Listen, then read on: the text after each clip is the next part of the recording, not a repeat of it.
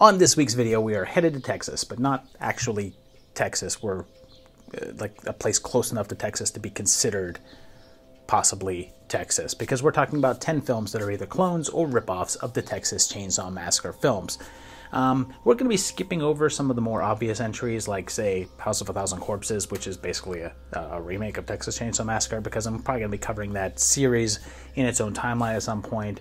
And there might be some other films that I don't cover because I've covered them already in other stories or plan on using them for something else. But these are 10 films that are inspired by or ripping off the Leatherface Man. Okay, so number 10 is a weird one. In 2016, a movie was released called Playing with Dolls, Bloodlust. It was the second film in a series of 3 films, with the most recent entry back in 2017. You could somewhat call it a chainsaw ripoff in the fact that the main character wears what appears to be a stitched-up skin mask, but the actual storylines are pretty different. I'll probably most likely do a timeline of this series at some point in the future, so I'm not going to get too deep into a recap of this one, but you may ask yourself what it's even doing on this list. Well, it seems as if this film was actually released in the UK under the title Leatherface: The Legend Lives On, even though it has no connection whatsoever to the Texas Chainsaw series, and the character and the people that rented it were a little bit ticked off about it. 2011 saw the release of Madison County, which might as well start off with the ending of the original Chainsaw. A young blonde girl in the back of a pickup truck who obviously went through something, although she's quickly taken out. So, there's your standard bunch of young people going on a journey into the rural areas of their state that they never go to. You know, like everyone in movies does. There's your standard bunch of weird locals there as they try to find an author of a book about a bunch of local murders. Eventually, a dude in a pig mask shows up to start the violence, and pretty soon, James here is held captive by the whole clan, and rescues that girl from the beginning, and they drive away in a pickup truck, leaving Pigface in the road. I don't feel bad about revealing the ending of this movie because it's not really worth watching all that much, so you're just not missing anything here. Probably the most recent film on this list is 2017's Escape from Cannibal Farm. So stop me if you've heard this one before, but a family goes for a nice quiet drive through the countryside, although it's the British countryside this time. If you were hoping for likable characters, sorry. This family constantly bickers and shouts at each other until they reach Hanson's farm. Get it? They encounter the cannibal family that lives there and includes this guy. He's wearing an apron, wears a mask made out of skin, and of course, a chainsaw. There are some twists in that the stepdad is in on it, although I love how easy it is to break the cage here, yet no one ever tries to get out.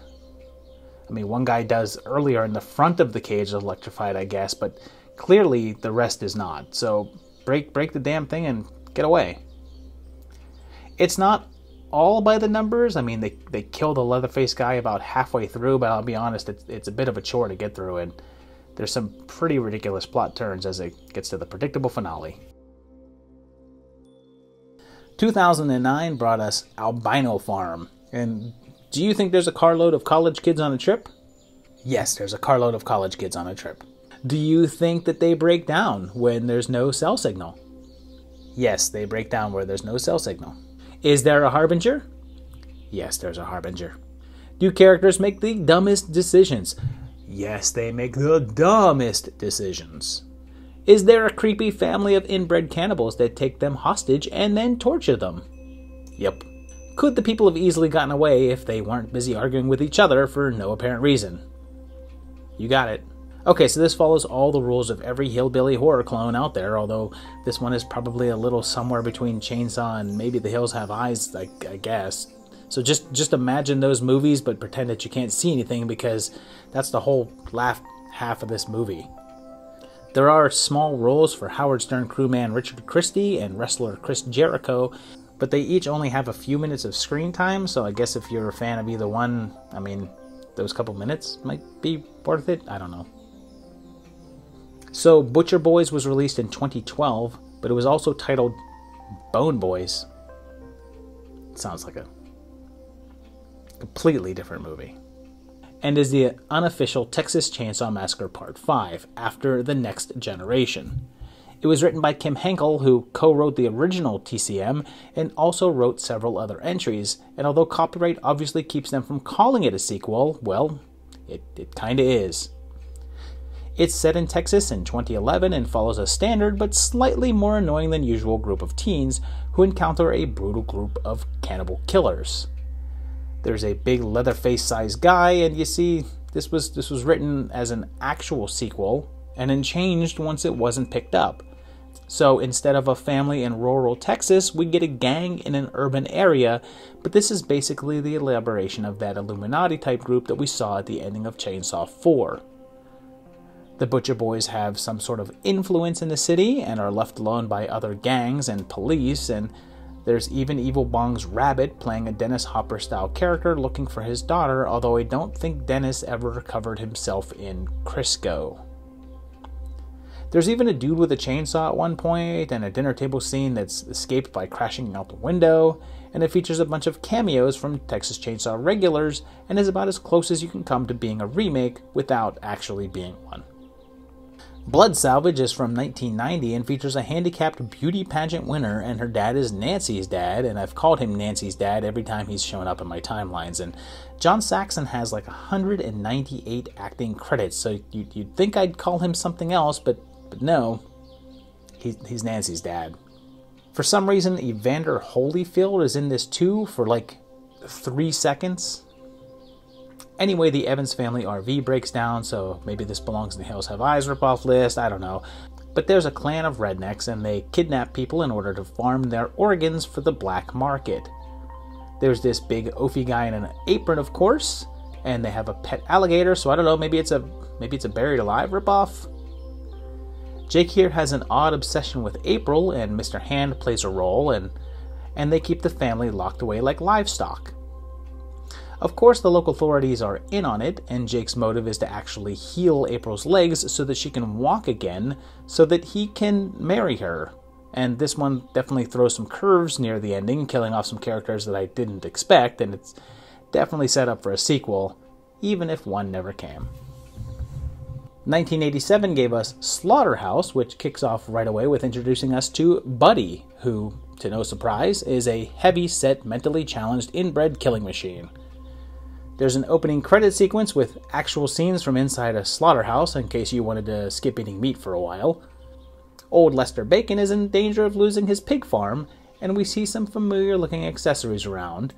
And when the farm is condemned, Dad, who's sort of a fill-in version of the cook, and Buddy decide to kill the authorities responsible. And then they start the killing. There's some intentional humor, and I guess some unintentional, like this guy who's trapped because I guess he doesn't want to take 2 steps in like any other direction. There's also a lady who I guess gets so scared of a man coming after her that she just forgets to start her car and drive away. And everything ends up with our main group of teens daring each other to go to the farm for a final showdown. And there's some pretty chainsaw-ish moments near the finale, but it's also set up for a sequel, which never came.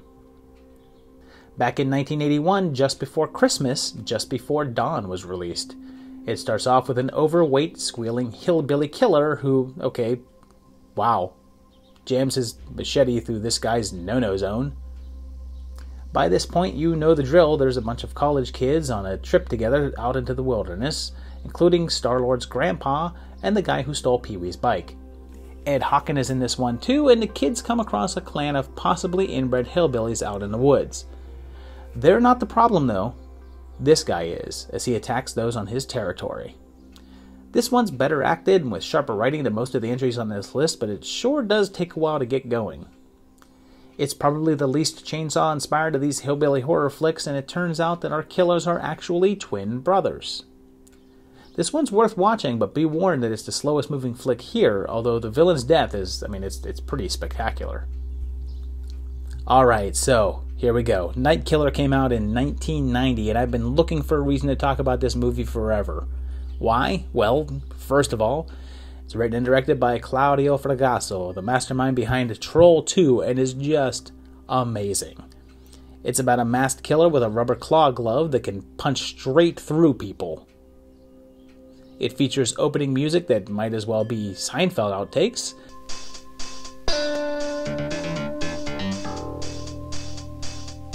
And after Melanie is attacked by the killer, she gets amnesia and becomes a badass. Like, this guy is trying to sexually assault her, so she holds him at gunpoint and forces him to strip, leading to the greatest scene of 1990.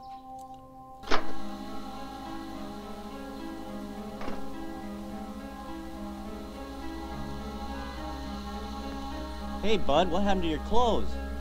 I got molested in the little boy's room. This same guy ends up saving her life, but I guess is also terrible to her and locks her up, with the killer continuing to just somehow keep jamming his hand through people. I think the claws are supposed to help, but he doesn't slice through. He literally just rams his whole fist straight through them. But then again, this film is in a world where you can shoot a gun in a mirror from just 1 foot away, and all it does is crack the mirror.